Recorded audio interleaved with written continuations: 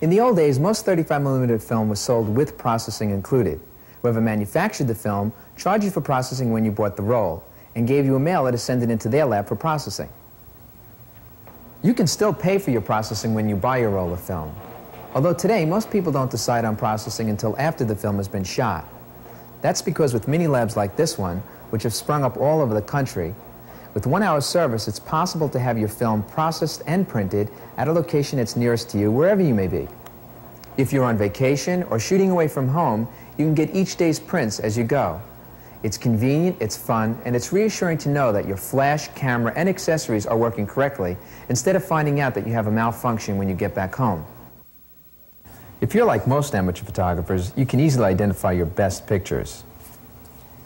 They're the ones that disappear. Your family or friends might run off with your best shots, so plan ahead. It's a good idea to look at your pictures before you leave your processor. That way you can select your best shots and make a print order before you leave the store. And you just may spot that special shot that could make a great enlargement. If you do, you're in the right place to do something about it, and you can order enlargements before you leave. Another option, if you have a group shot and you know that the people in that picture would like extra copies, you can order 2 or 3 prints from each negative. A local on-site photo lab can give you personal attention when choosing the right copy or an enlargement, since they are directly involved with the printing of your film.